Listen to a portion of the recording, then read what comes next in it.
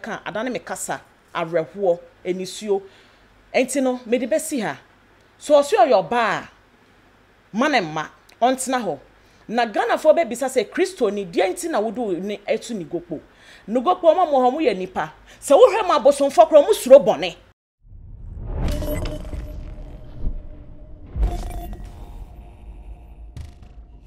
Joe, I have another for you. That must say, that's why you want a journey home. On my channel, soon ye. Yet you don't say a concern for the ACB and yet home from money, dream can you quack pretty. Said the bear didn't use no ebe browna. Bibia so akoso kama. Sanity, aha. Internet no help me, I'm a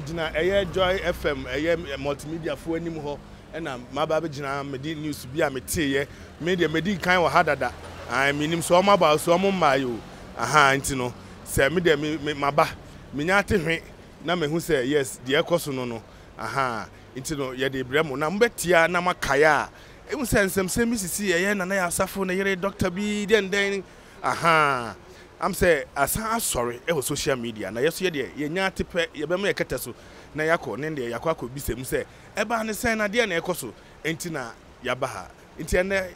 hu ye wa ha na ye say nkokonsa nti na ye ba ye frem Chiflos Anan o frem me wan mama mfie miensa on my channel so nie Yadamas.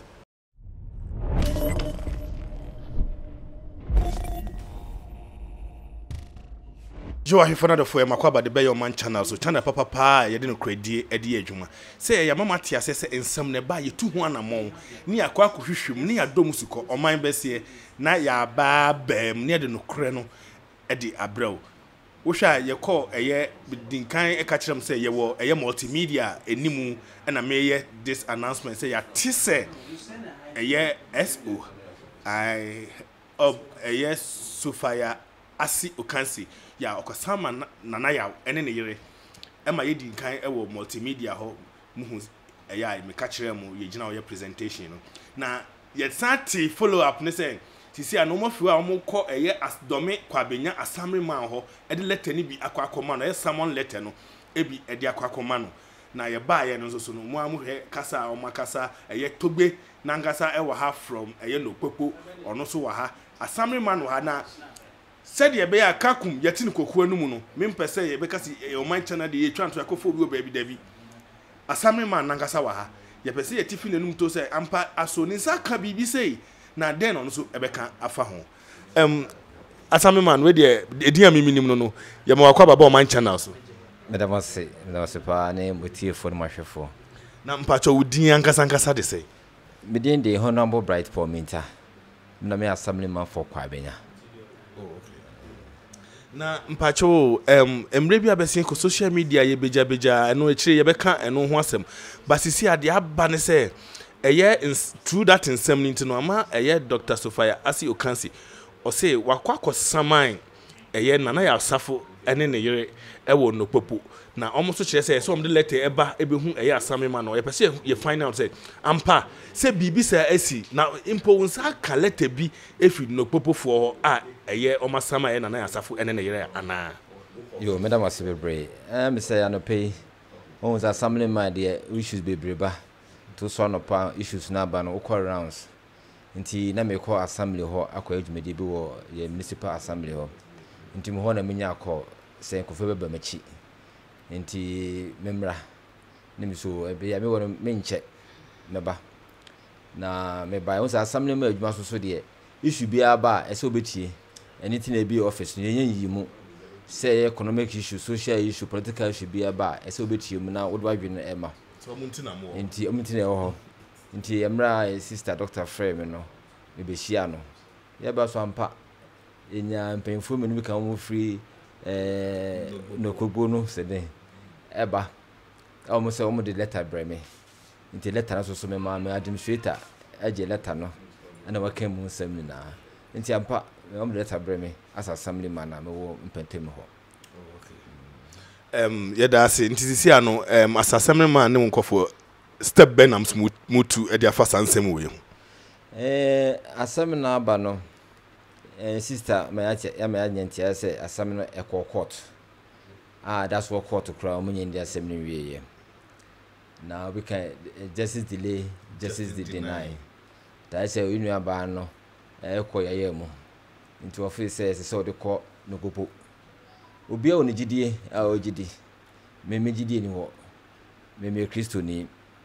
me sum Nyankopon am de fa Kristo so e de ko Nyankopon ho nti me sister efe say person fa sa direction na futu be ma no enso obi ntimi nsi ni kwan efe say yawo ne atete okomu for so many years no olu nu kwan fa so person asem no etutwa na as assembly man na me sum saka letter no na me ne mbisa ne say assemba ye no na na asafo obi a onye ordinary person obi a media no society no kofo bebre ni me no a ono so wo mpemfo bebre eka no ho a ne fere fo ka ho na wabisa mpemfo no ana to manim mama frɛ no ama wabɛkana sema na efise ya asame ma ye ni asem aseme di ye no man kitenkete bi e ba na ya hwe asobo ba bi asemi so many years ya kudu court no asema court asame no ko nutum so ka bi e wo ho ntinya de ye beka bi wo ho o ma notify ye say asem so am de ko na ya asafo yo bi a personally minimum no so neme mra me contest asame my first time ono na o host me wo Vision 1 and a Light TV a ono me interview a o ma me popularity kakra e wo omo ho nti minimum no ba for some years ni de ye nhia ye enkasa ye nti me pen number na ma frɛ no na list no me ne di komo kakra na mo a yetu no se kwan bi wo ho a yebiti dwantoa abe sister no na wo so me ne mi ya no na asɛm no okoye free ho ka be me de se be ya enko sa tibia enimu ko Mr. so Kristo ni pa ya mi anka bin utumu so no angasa dia o ye no enye se na nko be ye but akwese hu se ye de asem to so na ye san gu animu ase a na afi so de o man hu like ohun ne recent office ewo ye na ya yere no e post so ewo social media no so which na ya yere eni Ghana ha nti oye de nya asa post no se wa fa nkofo so mo ntete na eno so bibia tumi si wa hunto no message enye se bia yi o but eno na mani gina so say then the woman no da ho etete no which means e bia na wantu anamo a onya no obama bibia ya no because woni Ghana wo ye de nya na office pictures na se wa ma obi na etete na obi di nachi na ye nim the next step out in across be take ya enu nti naija o yes so yes is ade ende ye de obi be say akokonsa for bate pen okre bibi obi an be di akiri ni akohwe no kure wum nti na ma yeso ye ba waso ya am say we can hire public office nti obi a wo hwibi otumura ha ma yeso so ye boa no kwa fa so a asonje beba na ehia kwa fa so a imputu beba ya mam na ehia nti wa mi sister na ba ya je ne fe so ye behwe yeso ye fe akra betimi aye se be ya aniguase ne atete ekono asonje beba no mu na trance because of here some more kind say mo no ho ache na wapena sem se nua e no na nam se nua e na madwuma o ye ne ntia ono so de eboa no wona adwuma ye no nti tefe se betimi akwa chehwe nyeden e manyame yakopoti baba mama asonjua ba nti ndamase yeso ye da sepa an sadia mo amote ye no eye domi kwabenya asame man e na ye ne no edi enkomo a wachechirim sampa ne sa kalete bisa wonso no kasa onne ne gidie ne ho but de bia me kase we ya hunhun saa na obonso de ro sikan edwa nanka e na ntwanto so se wanye bibi ama Ghana fo ye hu a ye court he kwa e be say saa na mami kase mi cheo ye nya president no te Ghana konwa so na law ni na judges ni na ahye na se enso edu de adin oso wo kwantoa se mo be kai former president awunya ne baby ko JJ yes edu de adin ose oni kufu issue ose ye nkwantoa enso no ye president ade na wanga se ode mra no dabi ade no se wona ye wanka abeka se jama nka saa na ewiase ete nti no de dana koma so no onye na honto no even ye to aba nanse awie emete se mahama kra ka se na kufu ado de aduru na edi wini ye nti ano de bebi obi a dwan pen ode ne kakabo yeso so ye bedi asem na chi na de besi bia no ya mamon so mani ehu na maso so atibi on my channel so the plus ana no frame Mary one mama mfie mi ensa na de aka eye wonfie ho na ye ne doctor so ebedi nkomo na ya fa efie ho yo I friend of said ya munim no on my channel so and still yeah ye ne world eba eye wo doorstep pepe nsim bi apese wo tibia no efie ye ho apart from ye baby abeti bia e fake doctor Asi Sofia Okansi watena si na pese mbisa no nsem ba ko mienu bi na de ono so wo a o pese o de tudwa no on fanto doc me mo akwa baba on my channels me jo so menu abema na mpacho apomu nyame adomboko doc ye di echiri kakra ye de nkokonsafo ye hwehwehwehwe ansem no bibia ya ba be pie na ye dome kwabenya assembly man office na ye way wa witness waje atum se wo de letter bi Simons bi abro ma chese wa Simon na ya ene ne hokafo wo no popo na doc ye pese yete bibi kakra fi nsem we den abeka fa ho Medasi menu abema I think say this is the first time I make a sa issue we ho issue ne ba nipa bebre super made matemo egumanimu ase but the lady in question nanga say nim say ne okafa me ho nyina ye ntro because me na na ya on twempna da on so me support ne da tafra che won so me to na me no foda eye reverend na ya osafa Ghana fo nim na sem na meka no me ni sa agudie no but eye nyame mo do ene nua do kwan so na me ne no ye den etena ase a ye kan ye hu boom na eniama me ye nyina na enye ono mpo me make family ni benefit from the me wo efri se bi ne mami be free mo ne papa ne ade na eno no personally no me de eno beto ho kakra na lady na o accuse me na ye nana ya osafo na ire no me ne nana ya osafo ntwempana na me ne na ba be wo ba ni edi so on kai hunu se ni mo ho entimi wetete wontoma na ni odi aya me amaye hunhun for so many years nyina no this time round me fan che no on kai no hu se nani na ni kunu ye dwuma of vision one award ye advert say my wife cannot drive without her lens no on kai hunu se eso me fun tantan ya mete a wogu mani mu ase ene ne platform no me na me man e draw yi ne lens eto ho ai ne otimi read the bible otimi drive it otimi hu ne oye nyina enti bible na wo fa no pewie nwumra wo read no se ne ono ka fa me hu ne nyina no eye no credit a ene me man di bim but senya sa eni abre bi obema bible so bia no no me wo from Genesis to Revelation enye oni na busua ho adwuma I mean it because my fire omu ache this thing have a way affecting my marriage this has affect once I me make awato for 2 years na me make awato ho because what me brainwash ya makoba se akola me wo no enye ma ware ba eye wo kunu ye na na ya osafo ba Emma meba oye innocent no he has been dragged into this issue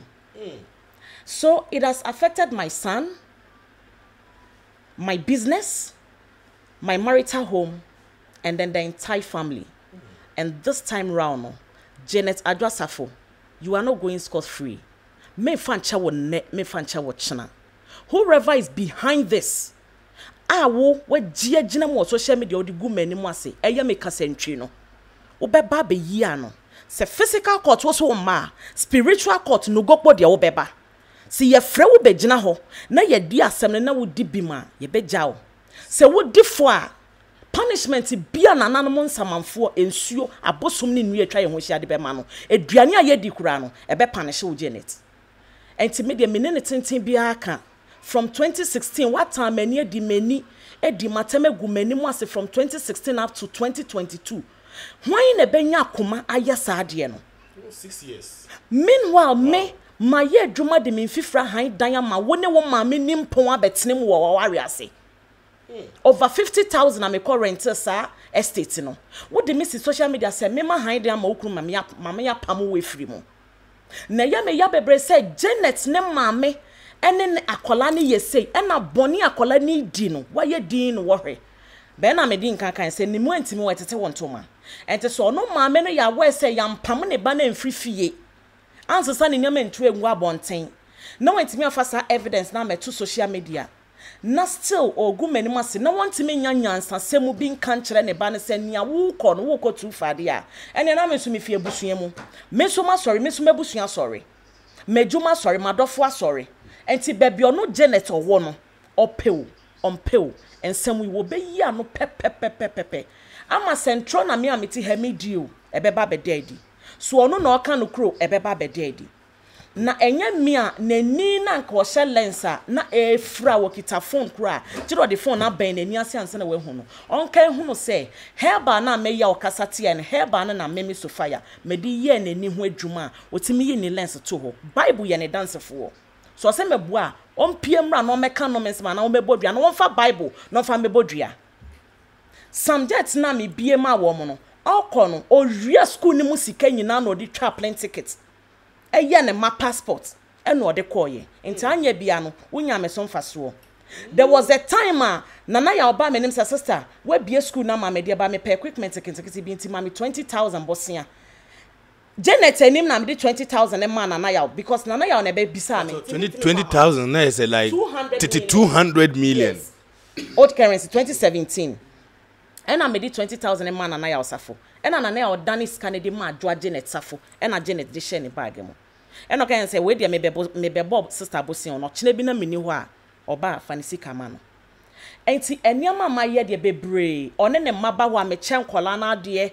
oh eya me ya say I've done a lot and then this lady is trying to portray me say me evil in society but I'm never evil abwani de ni breneka waba ama me mache ne made da waba ama mama onu akasa sikada e de ato ne ho ama onu kra fra ni kunu wa broche se wo sister na oyo na wo ba tontoma kra ne enkoda na se na ya ofi abroche body ntoma mienu na be da amase wo SO Herbal Center na wo de wo maba me ho na me ye mo adoye na wo fa fon frɛ wo kunu se wo sister na me kɔ no ho ya madoye enti dia na be ba se me ni wo kunu ntwempna na wo betwe mi asonye so gu manimu ase atanish me image says here 30 million Ghana cedis eda ne court rate no so enti no omra no meyi ne ho ano obeyi ne ho ano of physical court being the Accra High Court asa beyi ne ho ano e wo Nogokpo enti nia me waka ne say on hye ne sapomuden wo mo tu ne fo no wo mo tu ne fo sa wo ya sofo o wo ya sofo mami o wo ya difo o wo ya sorry bo wo ya damfo o wo ya busua o e na wo hye girl na chi na wo tu ne self to bona kan hu no say bobo ba ebi be ka won to madan no enti on my media fo on my channel fo me ne tenten bia ka makoye o mu bebre me kasa me ka adane me kasa awerho enisuo enti no me de besi ha so oso your ba manemma ontena ho na Ghana for be bisa say Kristo ni die nti na wodo ni etu ni Nogokpo Nogokpo ma mo ho mo ye nipa se wo hwe ma bosomfo kro mo suro bone obi a wote bosoma no bia suro bone onfa ne nyonko yere onwia ne nua ade onkotwa ntro ento ne nua so na yenya yesi ye Kristofo ye kita Bible la ye read the Bible 24/7 no yen na ye twa ntro edito ye nua so wan hwe ye obefa edra no mawu esu from ho Kristo no from ho gidini oye we nyina no na Bible no ekita no ena no odidi ntro ente sa meme na se metu sa na mo na magana fo njeje me magana fo anka se me ye Kristo ni na metumi na esi bosom fie ye nyina no bosom ene nananom nsamafo ta ye nyina individual ye chi ba wo na obechusu len se woni omonko ba asemo ya mama edru ho no the reason when tia me did dru Nogokpo no just last week Janet Adwasafo suma obi ba medwumemu I don't know what moral right she has to invade my privacy or the baba to social media I post it on Facebook and none of me who said there be say me the idea we ye law long kwa why ne ho so oni Ghana sa na obetimi asomo bia ma na bedi me boni anasese me ne nkrofo ma na ye adwuma chinanko yesi eso akoye sensu na minim ho hwe enti sa dia na me hu wo girl no social media no so a otime suma kwabana ne ma nipa ne de ne na mienu si medwuma mu etwa medwuma mu picture e de ma ono Janet no ema ono de ono ne photograph ebeto so di pasty on social media ye friend saying Facebook wall no enu nti ena metu Nogokpo ekwan no eti nipa otwa saade no onke hunu se eboboba na ebeka ne ntoma dan no eti kakra metimi aka no mba cho mami so asem yo picture na hu ye no eye uhun te old picture ana say new picture bia na se office na e the same ana say bia eye new apartment na we painting ni sanyoma na obetwa ana say old picture Meda say me new apartment dey me nye moving ko but baby ana me yusu dada no ono ko no na senior ma painting ho sesi ana na nya sa na ma painting ho because me ni kunu ni nyina na one environment ye the same vicinity ena ne kunu no side no ewo ho or about 3-4 offices but men hu ne kunu no e background ewo social media eye me background ewo social media ena me hu ye na ono ko ne nya saa na ma painti ho enti de enti ameka say eye current picture was small be mani be try ne say just last year ena me de orange and then light yellow ediko painti ho na me ye arc bi eto ho no and no na wo bi aba be twa ma na ye current picture ono ne picture edi aba be ye den atoso me pocho me hwa say me hu sa particular picture na I can show it to you say ne be ya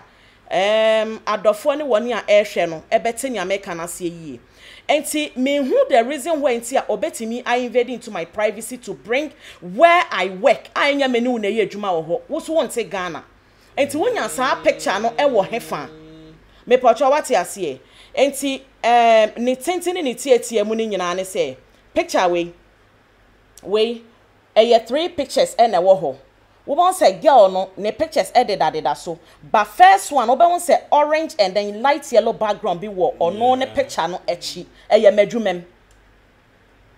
and ti dia na beba wuchimu say wo be sumo obi aba medwumem no aba betwa eho na wo de wo picture wo current picture wo wa brochure no na wo de abeto medwumem background na just say medwuma na wetu ani asu say wo be gu no wo be say no we didi mo pen enti memma wo kwan ma wo nye den wo nsi afoforo kwan enti ne be si ne benya si enti this is the picture me hu ya me bu fu ye nti a me di call Nogokpo no and then my means you me then you get a correct any background how me background medwumem no and what do you have to do with me whilst we have a case at court wu dwane court na say opese dia na opese wo ye me nkotopo mu ana menya den enti papa nya hwe a bone nya hwe di prekwa wo hwehwe ena enti metwa ye se ne be ya nipa beti ase aniti no metwa eho na nko a baby onu twa ya ode to ne picture no so no metwa eho na nko a me de ho na kirew very good eho nie oh okay eho nie enti pacho we hu sen no enti aha ena omo obi betwa ma no a ono de ne current picture akoto so awako post on Facebook no and we matwa ma me lawyers enti no okosroba forma de wo hwehwe ewo me eso me nsem no ne nsa beka na nakoma to ne yem. Okay, all right. Kakum yejin koku anum. Se mo ankasa mo ho ewiase din se ye ya. Na de ya ne se waboa obi pen. Na afi wadane nachi e de ama na all sell. Obi be se picture no ye den call ne ho. Wasoma obi na aba ana se obi wo work anim no work adwuma nim no ne na collaboration na which means anamon bi obi abetu bia na obi wo ho a otie ana ohwe ne wakoka a kire no na de me bo mabrabo na police edi machisa yanso ha ye besen akwa ada yi na ne akoti obi anu asem my channel there yes ye wo de ya na wo de asem so I friend of for said amunim no my channel so and still yeah ye de well eba ye wo doorstep pepe nsim bi apese wo tibia no efie ye ho apart from ye bibia betibia ye fake ye Dr. Asi Sofia Okansi watena si na pese mbisa no nsem ba ko mienu bi na de ono so wo a o pese o de tudwa no on fanto dog me mo akwa baba on my channels me jo so menu abema na mpacho apomu nyame adomboko dog ye di echiri kakra ye de nkokonsafo ye hwehwehwehwe ansem no bibia ya ba be pie na ye dome kwabenya Samre man office na ye way wa witness waje atum se wo de letter bi Simons bi abro ma chese wa Saman na ya ene ne hokafo wo no popo na doc ye pese yete bibi kakra fi nsem we den abeka fa ho Medasi minu abema I think say this is the first time I make a sa issue we ho issue ne ba nipa bebre super made matemo egumanimu ase but the lady in question nanga say nim say ne okafa me ho nyina ye ntro because me na na ya on tremp na da on so me support ne da tafrache won so me to na me no foda ayen reverend na ya osafa Ghana fo nim na sem na meka no me ni sa agudie no but eye nyame modo ene nua do kwan so ena me ne no ye den etena ase a ye ka ye hu boom na enyama me ye nyina na enyo no mpo me make family ni benefit from de me wo efri se bi ne mami be free mu ne papa ne ade na eno no personally no me de eno beto ho kakra na lady na o accuse me na ye nana ya osafo na ire no me ne nana ya osafo ntwempana na me ne na ba be wo ba ni edi so nso onkai hunu se ni mo ho ntimi wetete wontoma na ni ode aya me amaye hunhun for so many years nyina no this time round me fa nche no onkai no hu se nani na ni kunu ye dwuma of vision 1 na wode ye adverse say my wife cannot drive without her lens no onkai hunu se eso me fun tantan ya mete ya wogu mani mu ase ene ne platform no me na me man e draw yi ne lens eto ho ai ne otimi read the bible otimi drive it otimi hu ne oye nyina enti bible na wo fa no pewie nwumra wo read no se ne ono ka fa me hu ne nyina no eye no credit a ene me man di bim but senya sa eni abre bi obema bible so bia no no me wo from Genesis to Revelation enye oni na busua ho adwuma I mean it because my fire omu ache this thing have a way affecting my marriage this has affect once I me make out for 2 years na me make out to her because what in your brainwash ya makoba se akola me wo no enye ma ware ba eye wo kunu ye na na ya osafo ba Emma meba oye innocent no. He has been dragged into this issue. So it has affected my son, my business, my marital home, and then the entire family. And this time round, Janet Adwasafo, you are not going scot-free. Me fancha wo ne, me fancha wo china. Whoever is behind this, awo we jia jina mo social media odi gu mani mu ase. Eye me kasentwi no. Obeba be yia no se physical court wo so ma spiritual court Nogokpo de obeba se ye frɛ wo begina ho na ye di asɛm na wo di bima ye begya wo se wo di fo a punishment bia nananom nsamanfo ensuo abosom ne nua atwa ye ho hia de be ma no aduane a ye di kura no ebe punish wo Janet enti me de menene tenten bia aka from 2016 what time mani edi matemegu mani mu ase from 2016 up to 2022 why na benya akoma ayesa ade no 6 years meanwhile me my ye dwuma de me fifra han dan ma wo ne wo ma me nimpon abetenem wo ware ase over 50,000 na me current sa estate no wo de me si social media say me ma han dan ma okuru ma me ya pam we free mu na ya me ya bebre say Janet ne ma me ene akola ne yesei ena boni akola ni di no wa ye din no wo hwe be na me din kan say ni mu antimi wetete wontoma ente so no ma me no ya we say yam pam ne ba na mfri fie anso sa ne nyama ntu engu abonten na wantimi afasa evidence na me to social media na still ogu manim ase na wantimi nyanyansa semu bi nkan kire ne ba ne se nia wo ko tu fade a ene na me so me fie busua mu me so ma sorry me so mabusua sorry medjuma sorry madofo sorry enti bebe ono Janet owo no ompeu ensem wi wo be yi ano pepepepepepe ama centro na me ameti hamidio ebeba bededi so ono na oka no kro ebeba bededi na enya mia nani na nka ohye lensa na efra wokita phone kra tiro de phone na ban nani ase anse na we hu no onka hu no se heba na me ya okasate en heba na me sofia me di ye nani hu adwuma otimi yi ni lens to ho bible ye ne dance fo so se mebua ompie mra no meka no mensema na omebodua no wonfa bible no fa mebodua samjet na me bie ma wo mo no okọ no owie school ni mu sika nyina na odi twa plane ticket eye ne ma passport eno odi koye enti anya bia no wonya me so mfaso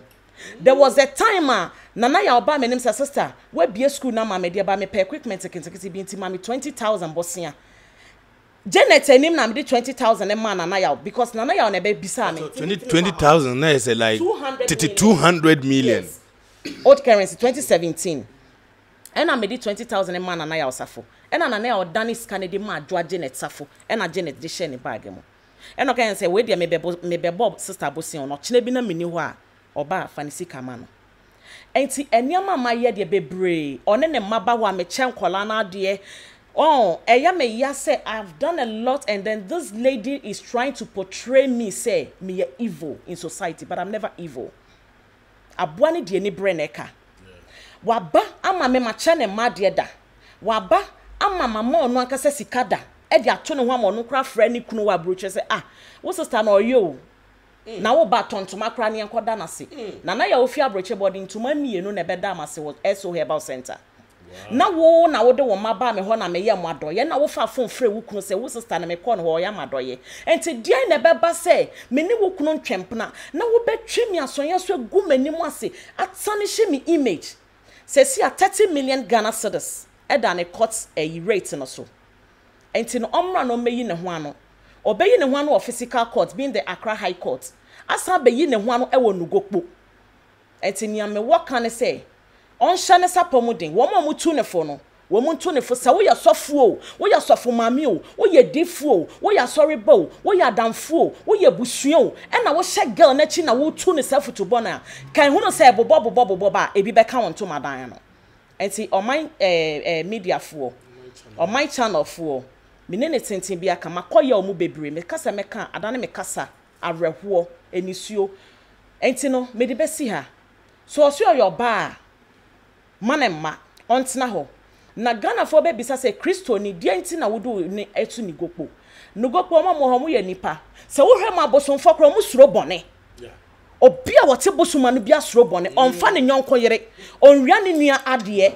onkotwa ntro ento ne nua so na yenya yesi ye Kristofo ye kita Bible la ye read the Bible 24/7 no yen na ye twa ntro edito ye nua so wanhwe ye obefa edra no mawu esu ufro ho Kristo no ufro ho gidini oye we nyina no na Bible no ekita no ena no odidi ntro ente sa meme na se metu sa na mo na magana fo njeje me magana fo anka se me ye Kristo ni na metumi na esi bosom fie ye nyina no bosom ene nananom nsamafo ta ye nyina individual yechi ba wo na obetwusu len say woni omonko ba asemo ya mama edru ho no the reason when tia me did dru Nogokpo no just last week Janet Adwasafo suma obi ba medwumemu I don't know what moral right she has to invade my privacy or the baba to social media I post it on Facebook and no na me ho said there be say me dia we ye law nko a why ne ho so oni Ghana sa na obetimi asomo bia ma na bedi me boni anasese me ne nkrofo ma na ye adwuma kina nko yesi eso akoye sensu na minim ho hwe enti sa dia na me ho wo girl no social media no so a otime suma kwabana ne ma nipa ne de ne na mienu si me adwuma mu etwa me adwuma mu picture e de ma ono Janet no e ma ono de ono ne photograph e beto so di pasty on social media ye friend saying Facebook wall no enu nti ena metu Nogokpo am ekwan no eti nipa otwa saade no onke hunu se eboboba na ebeka ne ntoma dan no eti kakra metimi aka no mba cho mami so asem yo picture na hu ye no eye uhun te old picture ana say new picture bia na se office na e the same ana say bia eye new apartment na we painting ni sanyoma na betwa ana say old picture me da say me new apartment dey me nye moving ko but baby ana me yusu dada no ono ko no na se nya ma painting ho sesi ana na nya sa na ma painting ho because me ni kunu ni nyina na one environment ye the same vicinity ena ni kunu no side no e wo ho or about 3-4 offices but men hu ni kunu no e background e wo social media ye me background e wo social media ena me hu ye na ono ko ne nya saa na ma painting ho enti de enti ameka say a current picture was small be mani be try and say just last year and am de orange and then light yellow e de ko painting ho na me ye arc bi eto ho no and no na wo bi aba be twa ma na ye current picture ono de ono ne picture e de aba be ye den ato so me pocho me hwa say me hu sa particular picture na I can show it to you so ne be ya adofo ne woni a ehwe no e bete nya me kana se yie enti me who the reason why enti a obetimi I invade into my privacy to bring where I work anya me ne ye adwuma wo ho wo so won te Ghana enti wonya sa picture no e wo hefa me pocho wate ase enti ni tentini ni tietie mu ni nyina ne say picture we 3 pictures e na wo ho we won't say girl no ne pictures edit so but first one we won't say orange and then light yellow background be wo or no ne picture no echi medwumem enti dia na beba wuti mu say wo be sumo obi aba medwumem no aba betwa eho na wo de wo picture wo current picture wo wa brochure no na wo de abeto me medwuma mu background na je say medwuma na wetu ani asu say wo begu no wo be say no we didi mo pen enti me ma wo kwan ma wo nye den wo nsi afoforo kwan enti ne besi ne benya asi enti this is the picture me hu ya me bu fu ye nti a me de call Nogokpo no and then my means you me then you get a correct any background how me background medwuma mo no and what do you have to do with me whilst we have a case at court wo dwane court na say o pese o dia na o pese wo ye me nkotopo mu ana menya den enti papa nya hwe a bone nya hwe di prekwa wo hwehwe na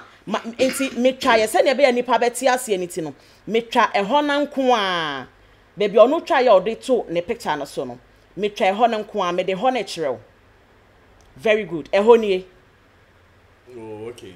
eho nie enti pacho we hu sen no enti aha e no mo obi betwa ma no a ono de ne current picture akoto so awako post on Facebook no and we matwa ma me lawyers enti no okosroba forma de wo hwehwe e wo me eso me nsem no ne nsa beka na nakoma to ne yem. Okay, all right. Kakum yajin koku anum. Se mo ankasa mo ho ewiase din se ye ya. Na de ya ne se waboa obi pen. Na afi wadane nachi e de ama na all sell. Obi be se picture no ye den call ne ho. Wasoma obi na aba ana se obi wo work anim no work adwuma nim no ne na collaboration na which means anamon bi obi abetu bia na obi wo ho a otie ana ohwe ne wakoka a kire no na de me bo mabrabo na police edi machisa yanso ha ye besen akwa ada yi na ne akoti obi anu asem my channel there yes ye wo de ya na wo de asem. Okay, this is for now. The besi bia no so no ye ba mama so animu ani edi ehu. We love you. Edine to Floss and producer if you are Empress. Sanso na me cameraman Richie Rich. Yadamase. Nyami. Say on my channel for one baha. I think that for the first time me ma obi a platform so on interview. But I think say this is the rightful time and what say dia me ye bia no open. Obitimi ye Kristo ne no akodi boni we so ase no wa wi abetena nyame fie me no makasa abre me wasofofo mpanyifo a omo ya dancefo wasem we mu a ma fresh omo ne girl ne nkasa sa abre enti me se makọ Nogokpo na me kodi boni bia nya kukue mu ade na me kwa akoye eno nti na matu me nsan frɛ me nua no my channel for say wo mo mmra na wo mo so no media no mo di so agro bi asam no kwa me so mo kan bi bebre super me pa bebre di matempa aha enti no enya hwe sese bi mprebiasa asam chia na wotene to ba bia da ense ya de enti ye papa assemble man so ye ba so age ye fe so pa o meeting bi mpo but wetimi agya meeting na ma wenya adaje e de amayen wenya adaje e de amayen enti no ye ba ye de na ye di papa yo fi Nogokpo nanim ena yaba be drew assemblyman ni office ye na so ye do me kwa benya constituency se ne be ya ye di yie ebetu yie enti na wofa pacho obisa me amane ne kwanso a kakra metimi aka no that's it Esempa iti sana upa bibiaka oh that be yeah direct okay I'm say the year mu de obi a woni chefa ti assemblyman and I say office of the assembly member no e be hia say yeso yedi yen contribution towards the year mu edit to jana ye wie na say still year and 2 year then the na enye obi na kuma ntwe na de besi bia no na enye fi ye obi a ntini tetie mo ne say sa issue we any enyan kakra because owo SFE die ko nyina die eni eche nyina bekosia na ye obi owu bimpo ananye obi na ye on my because sebi ye na nanu ahun omu sorry a ye yi nipa nim omu tu so omu tu mane etimi ka obia etimi ka don etimi shi efie asenyina nti no nanka ye pensa nti no once na nanu ma kire kwan se ansa na wo mu betu anamon bi no anase wo ma kire nyansa kire kwan okay ye mo brono no so mpenifo na say oman na na musini mpeni amani say assembly member ansana ono so na fam die say still anye ya na fe de BCB ankosi no yesu yasum ani kwanso yesu yebetu anamo na yakan emusam na emunji na so a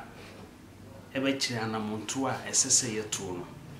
yebekan ama anipa nyina ehu ko se ade hye envelope ma bia na hwe ni so ase bebi wo so a so yekan na wo musa de kwade wo so ni nti wuto anamon bia obi won so bia de wonti ase a wonyae no eno ho anamon na wuto nti pacho letter no Enfin. Yeah, so the filter,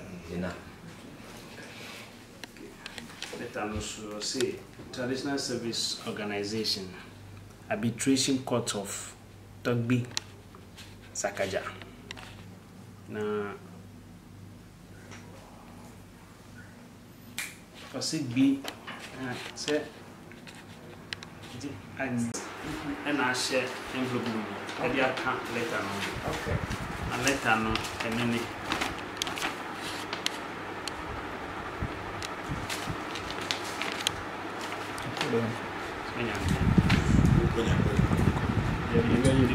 You be trying to photo you be to screen. See date near 1st July 2022. Address near the same. I say to Nana Yaosafo. Letter to Nana Yaosafo of Kwabenya and Madam Jeanette Adjoa Safo. Lives in London. And Assemblyman lady. That's our copy Assemblyman. A summons. You are summoned by one Sophia Asi Okansi, Doctor S.O.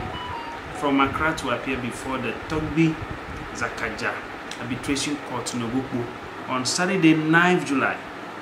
2022 at 8 a.m. prompt for hearing without fail. Please treat my bearer very well, and upon his return you are to give him an amount of 10 pesos. You have to give him an amount of 10 pesos together with 2 bottles of strong drink to be sent to me as custom demands. A complimentary fee of 50 Ghana cedis is hereby sent Honorable Bright Minta, Assembly Member, Government Electoral Area, for assisting me. Yours faithfully, me now, Lajeshi the 4th. Me now, Lajeshi the 4th. And the letter no, emunsem. Cemetery bibi moi. Was say, on all the well-wishing amount, no cemetery of 150 Ghana cedis. Envelope money back. The mom assemblyman don't make sure say all this dinner be 10 pesos. Every man ni suma for on for 10 pesos and farmer ni suma for amamre kwanso 10 pesos on farmer or amamre kwanso na on share ni ye and as on gin into ye na on jan with 10 pesos. With 2 bottles of hard drink now on fire. Let no Muslim na senior emrano and as a senior ɛsɛ yɛyɛ no ɛwɔ mmara kwan so no ɛne sɛ date anya hyɛ date dada assemblyman need to me or this sisa date no kwan bia so nanka senka date enim sana emben san so a the assemblyman which date are you talking about? 9th on the 9th July and the arbitration date ye here na ya Sarfo any Janet Sarfo e wo Nogokpo court without fail now and year 4th we have only 5 clear days away within which period practically impossible to summon a meeting between Nanaya Sarfo, Janet Sarfo and Dr. Eso with witnesses within the premises of assembly for us to actually take any remedial steps to avert the possible negative outcome of what may happen at Nogokpo. But what did I mention? Senka, if we have our way as the office of the assembly member of the Kwabenya electoral, where we believe is the residential domain of Nanaya Sarfo and Janet Sarfo, if we were to have our own way, we would have summoned these two to our office together with the complainant, Madam Dr. Eso. We understand the issues from both ends, profess our own arbitrate solution. If that works, then it averts what may happen at the court, the traditional court at Nogokpo. But under this circumstance, that we have 5 days, it is practically impossible to summon any meaningful or take any meaningful steps to get this done. However, from here, we will, whatever it takes, we will place a call, social media information, which will include this letter, a picture of this letter, to reach them. And we will tell, in addition to that, what we think is supposed to be the step they should take in respect of this. Okay. And if we do that in the open for everybody to know, whatever the outcome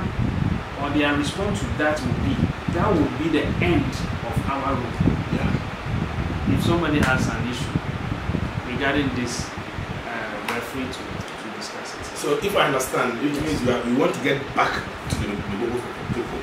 after you have meeting with your people. Yes, we're going to notify them. And if we notify them, we will do this within the next 24 hours. Through the media. Through the media. We will try to reach them through the media. Now, when we're done, we would have been done, because we wouldn't be able to summon them for any arbitration. And we will not also hold back any process that has been triggered, for which reason a letter has been summoned to us. You understand? So once we are able to get to them through the media, we will leave it there. The rest will be left with them.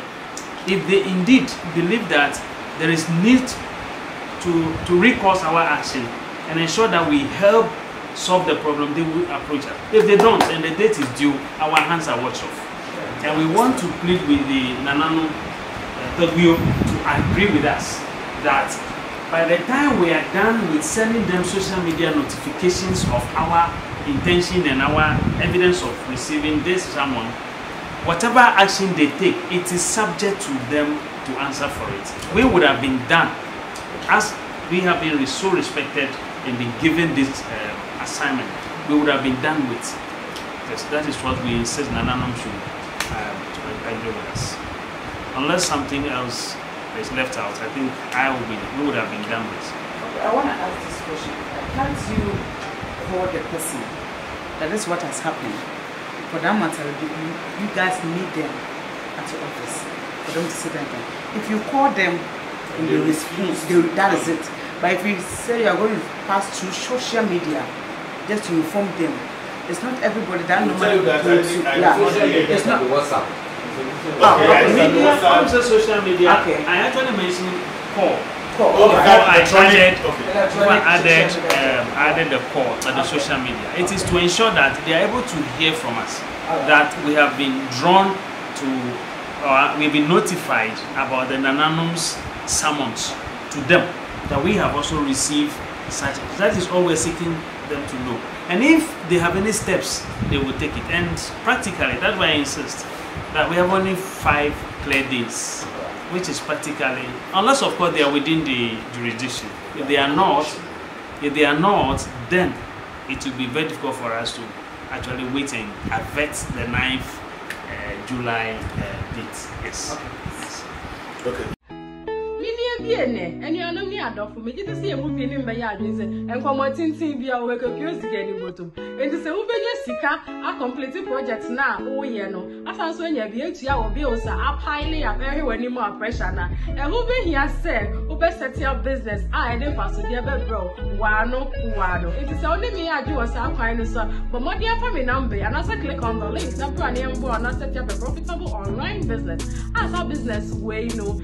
Uber this so fast. So this so fast, so you level here. What to me, the animal man answer okay. The moment this so fast, so baby, I will giant, and let the science will see a jump at you. I've been sharing some more business legitimate. If we said, I finish soon, I am out forms, them modify little taxes, and your benefit every I buy in the world as a business owner. I have a business deal, so no, and you're automated, and there isn't any selling involved. You're training us your video based at that phone call. As also build the website, I'm when you are on without idea. It is self baby at the mouth. You can say to for back to breast, and this year when you're daddy, I shall one no ma. Now, when you're sick, I are completing all the projects needed to work at the end. Another one, you click on the link and ask for a number and connect with me. Answer Canada, when you're family base, we can say Canada, me your mom. Wife, accounting and payroll admin, me a successful digital business owner. Medas. Safa in chance and papaya the board down so padia and one adable roofings and rust and resist heat and a fay and fay diesel. Nicola bond material or the board down soon tea or more 25-year guarantee a more rishimu. So pair adable roofings our and cranan and patamua for an inch of Ancoberia. More Kumase and an empatamun so move for an inch overseas junction. Adable roofings, Moya Samensia our Dime Boss Wampa. Fred 0248 944 710. As I WhatsApp number. Fred Adabov, Nenu Muni Iga.